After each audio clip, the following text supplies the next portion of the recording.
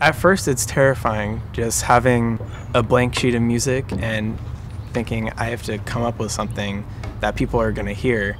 And once I start getting my ideas going and things start getting written down, it's like, oh, this is getting easier. And then once it's done, hearing it performed is just like unlike any other experience that I've had. I actually started out with composition because I liked theory a lot and I couldn't find just a theory major. So I thought, oh, maybe there's theory and composition majors, maybe I'll do that.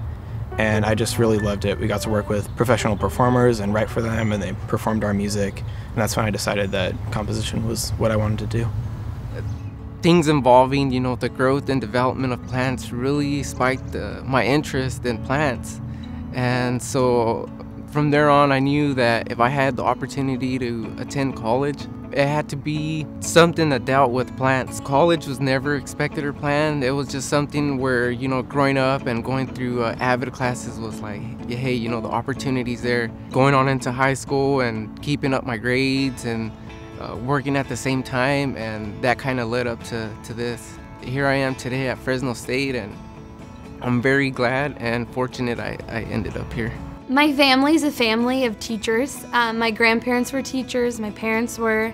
So I've been around it, and I grew up in it, and ever since I was little, it went from me being in the middle of the kitchen floor, on the little tiny whiteboard in front of the refrigerator, writing out what I learned that day, to getting a big whiteboard for Christmas. And I just think I like helping people learn, seeing those aha moments when they get a concept, and just really being the first role model or, some type of person in a student's life just to push them forward. My parents both went here. They're both Fresno State grads. The feel of campus and being around people who are furthering their education is really exciting, especially for me because I want to be a teacher, and just people who like learning I just like being around those people. So I came home from school one day and my dad told me there was a packet in the mail from SMIC camp, and it was a huge packet. And my mom and I were just like, why didn't you open it? Because we figured that was an acceptance. So I got home, opened it. My family was all really happy that I'd be able to go to college without having to worry about loans or finding even more scholarships. I'd be financially secure with that. It was great to hear about it. It's very important that students are receiving money that allows them to not have to worry about where their rent check is going to come from. It lets them focus on their schoolwork and the future.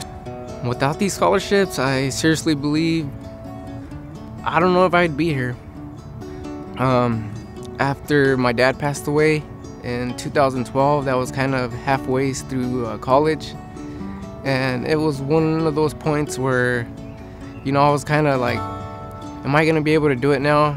Because I had to stay home and help my mom out. And so that's about the time where I started receiving scholarships. And so I think it was perfect timing, because it was one of those situations where I didn't know whether I was gonna continue. Once it set in, I was like, okay, I'm gonna take it from here, and these people are willing to put out this money. And so from there on, I was like, I'm really gonna work hard, and I'm not gonna let them down.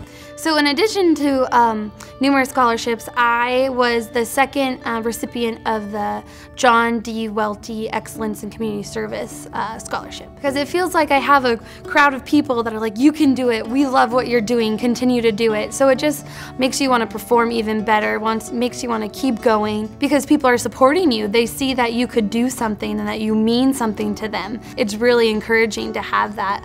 Yeah, I met Earl Smithcamp before he passed away. He's come to a few events that we've had here. I, along with all the other Smithcamp students, have just been very grateful to him for all he's done for the Honors College. And to be able to put a face to the name was good, to be able to have that personal connection to the Honors College and the Smithcamp family. So I've been really fortunate to actually meet with one of the donors of a scholarship, Roger Jensen. I've met him twice, and it's really a great pleasure to meet him. When I first learned that I was going to be able to meet him, I was really excited, because this is a person who has really made a difference in my life. So I'm just really thankful of him and his son and his family. I really look into, being the person to help farmers with the different struggles they have, and at the same time, not just in the career place, but helping out in the community, being involved, kind of a way of paying it forward. To me, the act of giving means supporting the future, supporting the development of young people so that they can go on and be successful and give to the next generation. Receiving scholarships after people reading a little bit about my life and who I am and what I want to do, it just makes me so excited, because it's like there's people out there who see little Elizabeth Olenchok on a paper but then read about me, and then they're like, this person's gonna go do something and we want to support her. So that's how I just feel like amazed. They're really paving the way, laying a foundation that will be there forever and help students in any way they can. One thing I will definitely have them know is that they're making a difference, not only for one person, but everyone who's attending here. The idea behind the piece is it starts off with little fragments of an idea that don't really make sense at first.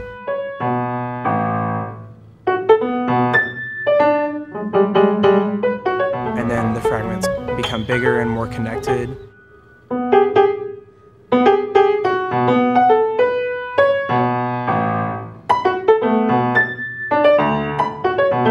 Until you finally hear the whole idea in its entirety at the end. It's like, oh, that makes sense now.